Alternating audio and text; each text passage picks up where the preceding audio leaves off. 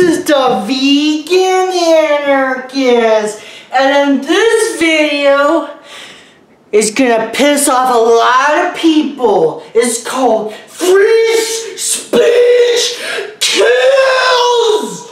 Free speech kills. You know, free speech or frozen peaches or free speech kills. Man, when black people get attacked and killed, when gays get killed, when transgender people get killed, not a word. But as soon as a fascist gets punched in the face, free speech is the worst thing ever!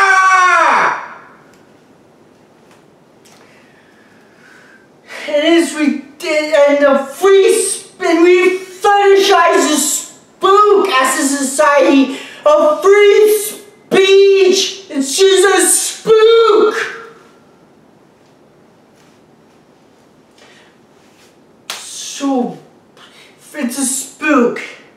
Let me, and for the record, I'm not saying I'm calling for the government to go down and stop this fascism. No! I'm advocating for deplatforming because fuck the government. The government want to take away my speech if I threaten their power. So fuck the government. That's not what I'm here for.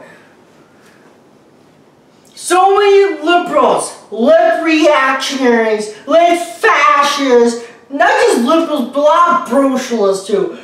Fascists off the hook. When they're, you know, they're like, if you don't believe in free speech for those you don't agree with, you don't believe it at all. Here's the problem, okay? Here's the problem. Fascists, the problem is that fascists are not just saying, oh, just raise taxes, oh, just lower taxes. No, they're fucking saying, let's exterminate an entire race of people! Exterminate! Kick out all the mud people, gas the kikes, that kind of shit is what they're trying to promote. Not fucking, oh, let's have capitalism and socialism. No! Get that straight. The point is that and people should when someone calls for explicit murder on an entire group of people on characteristics they cannot change, like skin color or ethnicity or ancestry, shit like that, that's not fucking free speech. That is violence. When fucking Dylan Roof hears stuff about killing fucking black people, and he does it, the people who defended those people's rights, not from the government, but from Antifa, who are the ones who enable this bullshit and have blood in their hands. Free speech has been fetishized so much to the point where the right for someone to say whatever the fuck they want, and that includes violent rhetoric to just to annihilate entire ethnic groups, places more it has more value than those victims' lives. And you see that shit. People are willing to value the fascist right to spew propaganda so they can have a race war and commit fucking genocide over the potential victims and their actual victims. The point is, yes, we have to have conversations. Yes, we should discuss things. But that doesn't mean I should be forced, or colleges should be forced to have people in there who would endanger people based on characteristics they wouldn't can change. No. Or they were born with and have no choice to be born with. There's a distinction. And I know y'all fucking hate for this, but look, free speech is just what the government cannot. It means the government can't stop you from saying this. It doesn't mean, oh, it doesn't mean, oh, look, somebody's having, some fascists, Nazis are having a demonstration or not a concert at this pub and let's have a bunch of people shut it down. No!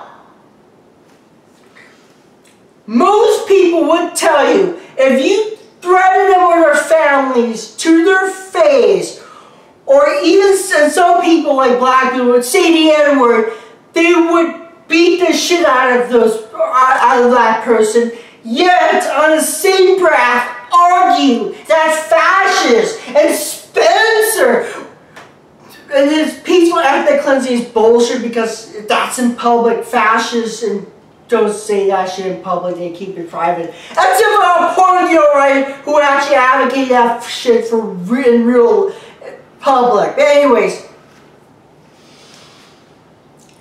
I mean, the point is,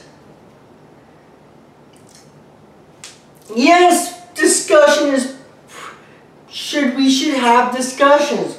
Liberals, conservative, anarchist, socialist, communist, heck, even Sean Hannity, Rush Limbaugh, Bill O'Reilly. I mean, I don't think Donald Trump's a fascist, and I mean, he's not calling for explicit genocide.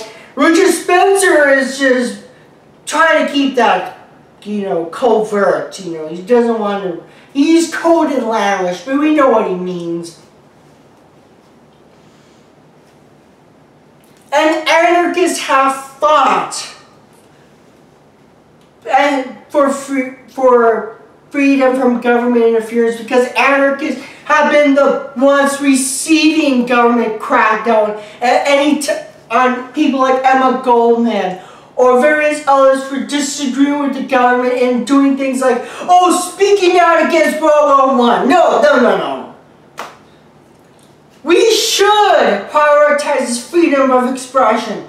But when that freedom of expression threatens someone's freedom to life on things they cannot change, not fucking class, because a rich guy can just donate all this shit and be poor or be a proly.